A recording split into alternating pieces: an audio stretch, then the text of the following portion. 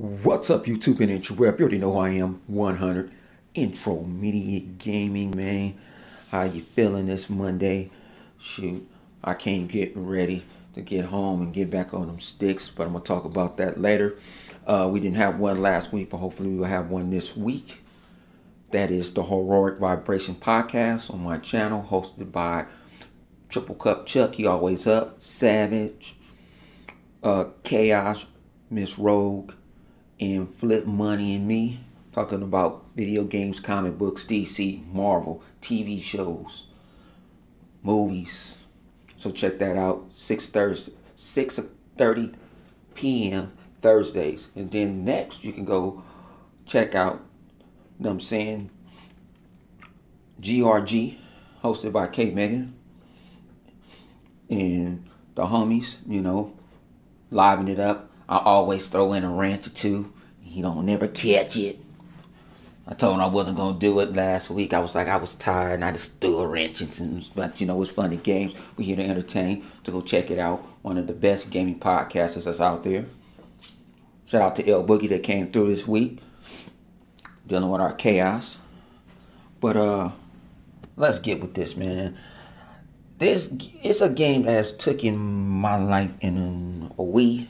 I haven't played anything else since it came out last Thursday night.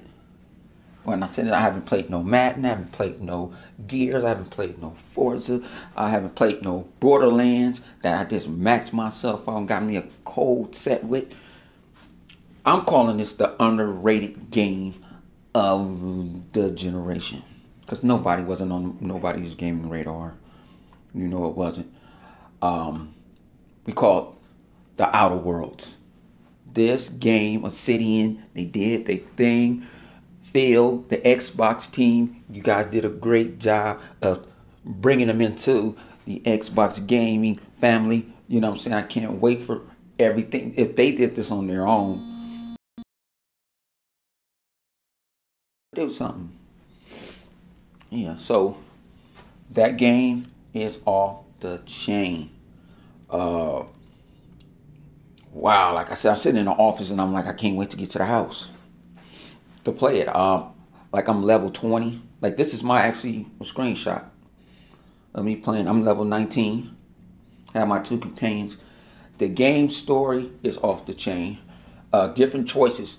Me and Flip was talking yesterday. He got another person that I haven't even ran into yet. And I have people like, where you get the black girl with the dreads? I said, I met her on the planet. You know what I'm saying? And she's supposed to hook me up with a back trace so somebody to find somebody.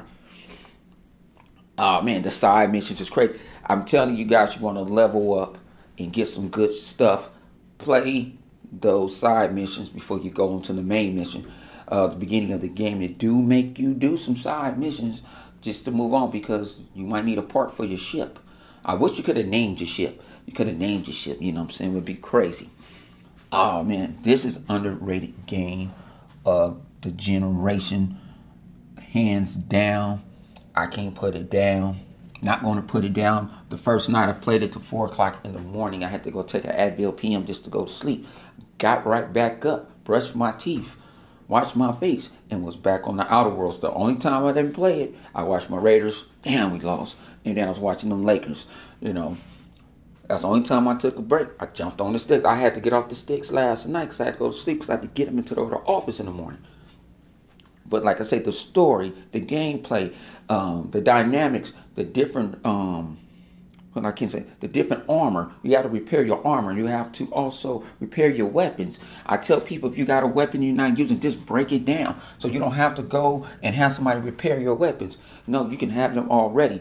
Like I said, I didn't sit there and got myself a master's degree on Outer Wilds. The Outer Worlds.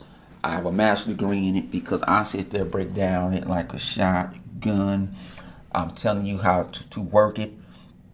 Knock out side missions for main missions. Break down stuff that you don't need. Even your armor, break it down. You know what I'm saying? The guns is off the chain. I remember the first time when I got the little, I got these, what do you call that, grenade launcher, but it shoot out pink balls of fire.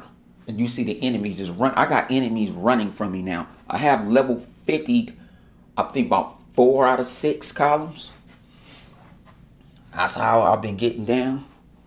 So at the level 50, you can go to different ones. Like if I want to, my melee is up to level 50, so now I can have it where I just want to concentrate on one hand. If I got a sword, they got different swords. Man, I had a sword like I was in Star Wars and shit.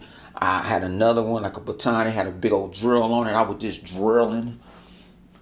I'll be beating them down. The animals are crazy on the planets. The colors of the game is crazy. Sometimes it looks a little like No Man's Sky. Then you're going into a asteroid where they're terraforming it for people to live in. I like it. Everyone's not going to have the same story. My man Flip let somebody die, and I gave him another choice. I said you can get the easy way, the hard way. You can either walk, or you can walk out. You're gonna walk out of here either way. I'm getting you out of office, and I said you can walk with your life, or I'm gonna take your life.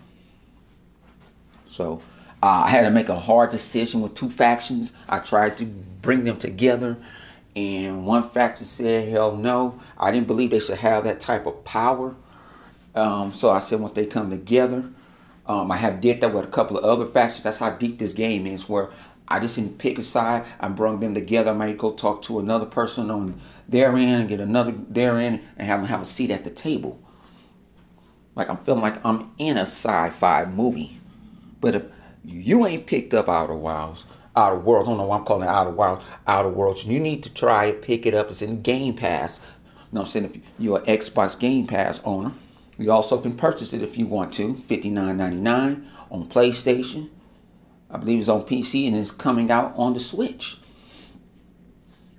This game is, I'm calling it a masterpiece because it's not a game. Usually when a game gets me locked in like that and that's all I play, that means it's a hell of a good ass game. So for right now, I'm giving it a 9. I don't give nothing no 10. I'll give it a 9. I'm telling you, this is the underrated shocker game of the year. Like I say, if you see me on Xbox Live, that's all you're gonna see me is playing Outer Worlds. That's all I've been playing. That's all I don't even know how many hours I got into that game. Only time I take the break, like I say, man, I gotta go get a fifth, go get me some water or something, eat, look for a second, then I'm right back on it because it immerses me into their world. And like I said, it's one of the best storytelling games in a while. I think the best storytelling games where you pick like that was like the Knights of the Old Republic. But this is your boy, Mr. Keep It a Buck, 100 Intro Media Gaming. Let me get ready, I'm about to get out of here in about an hour and some change. Go sit in this damn traffic. But I'm gonna go catch that Watchmen while I'm driving. I'm gonna watch that Watchmen. You know what I'm saying? That shows off the chain. But we're going to leave that for Heroic Vibration Podcast. This is your boy, Mr. Keep It Above 100. Go play that Outer Worlds. It'll change your life.